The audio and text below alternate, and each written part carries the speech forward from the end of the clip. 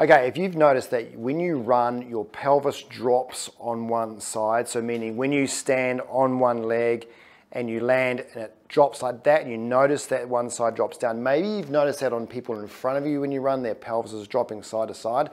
And I've got some exercises to help correct that. First one I'm going to work on is using a band to do an abduction, so for your glute med, to try and work on abduction to get that stronger in a standing position. There's a dual purpose with that one. Then we work on a one-leg ball squat, of course, because it's one of my favorites, but that helps you keep a level pelvis when you load on one leg and forces your glute med to work in this weight-bearing stance, so it helps you with keeping your pelvis level. Then we work on the contralateral side, so the opposite side, QL, strengthen that up, because when you drop down, then this side here is not working very well either. So we're working on strengthening up on the side of the problem plus the opposite side above the pelvis. And I'll explain that in more detail when we go through it. So first one you're going to work on, and I like doing this first. The two hip ones I'd work on first and then work on the QL one. This one's pretty old school, but super effective to try and prime up that muscle.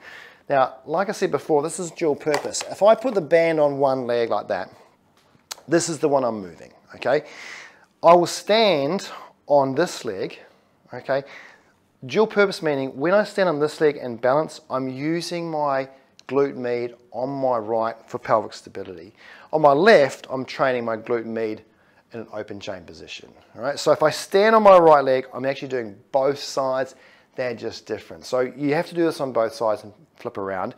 But when you do this one, make sure that the leg that's moving is going to the side, but it's also going behind you, all right? So it's going out on a bit of an angle, like a 30-degree angle that way, and make sure your foot is not pointed out that way, okay? So keep it straight. If anything, maybe turn it in a little bit.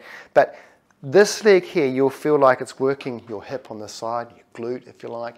The glute med is definitely keeping your pelvis level. You've just got to remember, when you run, obviously your pelvis drops, okay? So we want to make sure that you are training this like you want to run. You're trying to teach your brain the position is level here or almost a little bit above, not down. So when you stand on that leg, try and think about, if you've got a mirror in front of you, you're trying to keep this pelvis, you look at the back knee here, you're trying to keep that level, not down on one side and not doing this, all right? So keep it level or up a bit higher and then pull outwards. If you need something to hold on to, fine, but know that you're going to try and do that without your hands. So if your balance is really poor, it's maybe why it's dropping a little bit, is you need to start here, doing this one, okay? And make sure when you come outwards, you're not tilting in the spine, okay? We don't want to be arching the spine. So you can only go as far as you've got range in your hip, all right? You're going to feel that in that glute med there. You're going to feel it in your glute med on the right, all right? They're still both working. They're doing different jobs though. One's in a closed chain position, one's in an open chain position. So just make sure your spine is not moving around too much. And then obviously flip around the other way and do it this way. So if I show you this way here, okay, you're going to go this way. You might want to hold on, you might want to hold off. When you're doing, make sure that, like I said, your pelvis is not dropped. It's up here. And when you go out, you only go as far as you can keep level here, all right? So that's the first one. Now that's like pretty hard because you're doing it in a way that's like balancing, which is good for your running. Once you've done that, you'll probably find that this is turned on quite well, which is good because then you're going to go straight into my old fave, your one-leg ball squat. This one here is exceptionally good for runners. So if you're a runner and you notice that pelvis drop, this is going to really help you. Note though, you are stable when you do this, meaning when I stand on my leg, because I've got the ball, I'm nice and stable. What you therefore can do is make sure that you don't drop your pelvis here, all right? So when you do a ball squat, meaning when I stand on one leg, as in the outside leg, take my other leg up, I want to push my knee into the ball, of course. That creates that load into here. You'll feel that straight away into here, all right? What I want you to do when I train my glute med is when I squat here, if I let this knee drop down, I will create that angle that I don't want. The angle that you see, you don't want. So the trick is, or the little tip, is keep your two knees together level here. All right? What that will mean is, you'll notice, if I do it wrong, the ball will move. Okay, I don't want to be doing that. If I keep the ball stable and still, I'll be doing it correct. okay? If I keep my knees level, I'm guaranteed, because of my femurs, to keep my pelvis level. So when I'm in that position, I can really feel it here going crazy. My pelvis level is there, okay? So that will absolutely cook you in your glute med, and it's perfect because that's exactly when you land, that's what you want that glute med to be doing. You want to be landing, keeping your pelvis level, not dropping down, okay? So don't be surprised at that one, you get to 7, 8 reps, you go, oh my God, I can really feel it.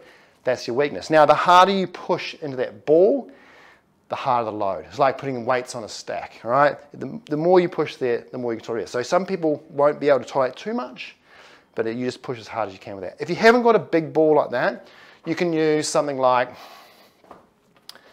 a Pilates ball, so something like that. Even if you don't have a Pilates ball, pushing against the towel. But the more resistance, the bigger the ball, all right, the harder the resistance, the more load you're going to put through it. So if you really want to progress this, definitely go to something like that. All right? So those are my sort of first 2 glute ones. Then you've also got to think, well, okay, when I'm dropping, I'm probably a little bit weak on my QL on that side. So it's the opposite side that you're doing. You are doing both sides, of course, because you're dropping both ways. But if some people who are dropping only on one side, then you really need to focus on the contralateral side. When you do a side plank, what I want you trying to do is be a little bit clever about it. So you can sort of progress this up. I'll give you 2 options with this. You can just do a simple side plank like this, where you go from your knees, look after your shoulder, meaning that goes around the back of the shoulder, you pin it back, so you use your lat, connects into your back, long story. But what that'll do is give you more activation through your lower back. From that point there, you'll notice that I sort of did a bridge, or like a squat. I didn't sort of just come up here, all right? I sort of roll back into a squat and then push forward and up on an angle. So when I get to there, I'm straight down through there from my knees through to here. Okay, I want to be in a straight line, right? When I hold it there, and you've got to hold it there for a good 45 seconds. Some people are weak, maybe 30, all right? But 45 is quite good. If you get to a minute, that's even better. You will start feeling this on the bottom side, okay? Where that QL and oblique on that bottom side is working harder than here. And that's trying to get one side stronger than the other. So if you've got a deficit on one side, that's really going to help, okay? And it's one of the best ways to get that QL strong, right? Static loading, because that's exactly what you're going to be doing when you're running. You are static loading, using that muscle to stabilize your pelvis and keep it level. Just make sure you're pushed right forward with your glutes, okay? You're not sitting back, okay? And you're not sort of dipped down. Now, that's your sort of first option. The second option you can do is turn that into an anti-rotation type movement. So grab your band again, and what you can do now is a push-pull with the side plank. I'll show you what I mean. So if I'm going to do it, say, in this position, I want to be on my feet now with my top leg forward. So think top leg forward, bottom leg back. Get this about sort of shoulder height. Come up into your side plank like that. Keep your knees bent like you're a runner. And what I want you to do is pull on that. So while you're doing your side plank for 45 seconds, you're now going to pull this during that time. What that'll do is create that to not just do a side plank and be stable, but also counteract the rotation. Because the band, when every time I pull this band, if I show you, I'll show you on a push as well. Let me show you this way, because you can do a pull and a push. If I push this way, the band force is trying to rotate me backwards, right? So without knowing it, if you say just stay stable when you're doing that, the right side of my spine is learning to counteract an external force. So can you imagine if you are running like that, that's the external force. And you see some people, when they're running, yes, their hip might be dropping, but also they're rotating quite a bit through their spine.